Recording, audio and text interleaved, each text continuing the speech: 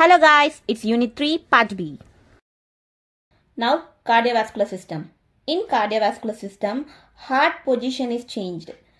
Heart is moved upwards and bit towards left in the pregnant woman. Normally if the heart is present here, in pregnant woman it's moved bit up and bit left. In the sense the heart will be moving in this way. And the size of the heart is also increased 12%. And the heart's capacity, that is cardiac capacity, that is working capacity of the heart will be increasing 70 to 80 ml.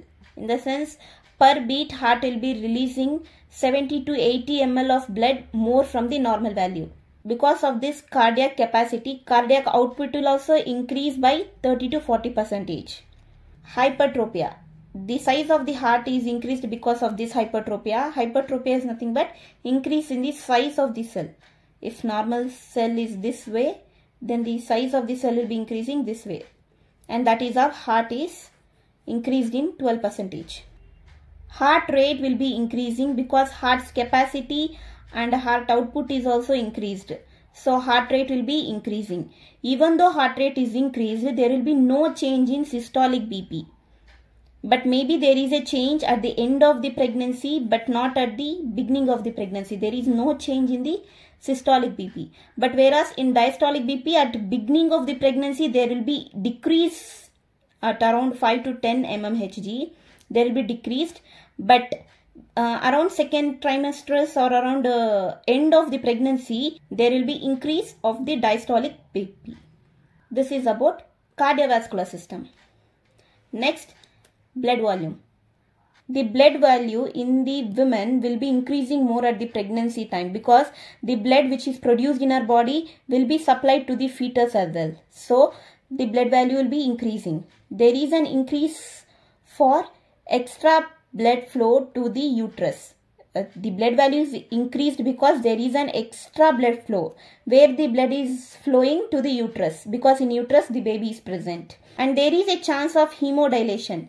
Hemodilation is nothing but the volume of the blood will be more, but the hemoglobin present in that blood is less.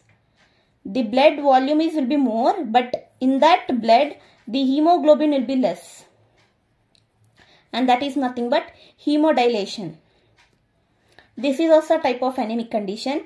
Normally, pregnant women, we advise to intake these supplements like iron and folic acids. This is about blood volume. And next, respiratory system. In respiratory system, normally pregnant women will breathe deeper and faster. And the rib cage is disclosed upwards. In the sense, the rib cage will be moving upwards because the uterus is expanding month by month. So the rib cage which is present like this will be moving like this because of the stomach is expanding this way. Next, hyperventilation. Hyperventilation conditions, like if the woman is exposed to more air, like if she is going in the bike when the wind is more there, or if she is going in bus and she is sitting nearby the window seat, then with the flow of the air will be in a high rate. That is known as hyperventilation. If even the window is open and the air is flowing in a very high rate, these are known as hyperventilation. When the woman is exposed to hyperventilation, then the woman feels very uncomfortable, dyspnea and dizziness is seen in the pregnant women. This is about respiratory. Questions will be provided at the end of the chapter. Until then, stay tuned. Meet you in the next video.